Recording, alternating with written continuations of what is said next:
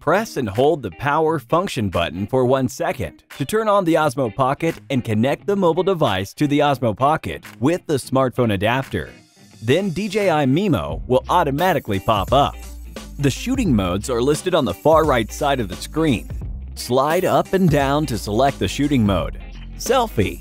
Tap the selfie button once and the lens will adjust and the camera will enter selfie mode.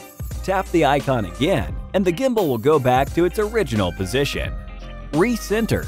Tap the recenter button once. The gimbal will center. The shutter button is used to start or stop capturing photos or videos. Select the subject on the screen and the gimbal will automatically follow the subject. Tap the green icon on the upper right corner of the tracking box to stop tracking. Playback. Tap the playback button to check the captured photos and videos. The virtual joystick is used to adjust the gimbal's direction. Drag and hold the joystick and the gimbal will move at a constant speed in the direction of the drag. The shooting mode and battery level are shown in the upper left corner of the screen. Home. Tap the Home button to go back to the home screen. Gimbal mode. Tap the button to adjust the follow speed and follow mode. Quick settings.